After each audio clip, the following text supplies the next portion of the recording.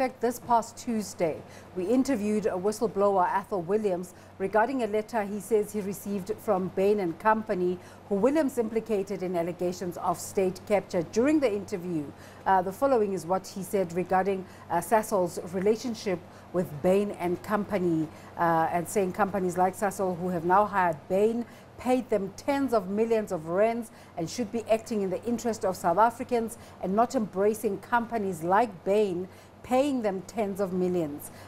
We should be saying to them, you're not a legitimate part of the society until you make full disclosure and full amends. When we reached out to Sasol, well, this is what Athol Williams had to say. When we reached out to Sasol for their response, they sent us the following statement, which reads: Sasol can confirm that Bain and Company is a service provider to us.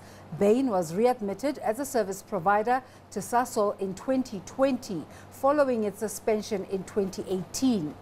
Bain's readmittance followed a thorough due diligence process and took into account a number of critical factors, including the fact that the managing partner of Bain, that was party to the conduct at the South African Revenue Services, SARS, that has earned Bain adverse commentary, had been replaced with a new managing partner for Bain South Africa's practice. Bain's decision to pay back with interest fees it had earned from its work undertaken at SARS, and Bain's review of its governance, risk and compliance processes to ensure that it can effectively mitigate against similar risks as encountered at SARS, and Bain's appointment of a board for its South Africa practice to provide independent oversight of its activities and ensure effective governance, risk and compliance.